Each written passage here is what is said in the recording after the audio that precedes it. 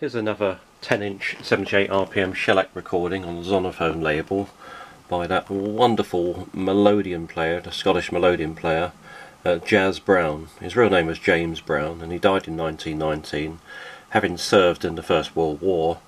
He didn't die on the battlefield, but you have to wonder when he actually suffered gassing on the battlefield and what effects it may have had, or it may have been influenza. We don't really know. There didn't seem to be much of a biography about him anywhere. But anyway, he played wonderful Melodeon. He started as a child protege and actually went on to become a champion Melodeon player. So here we are, Harvest Home.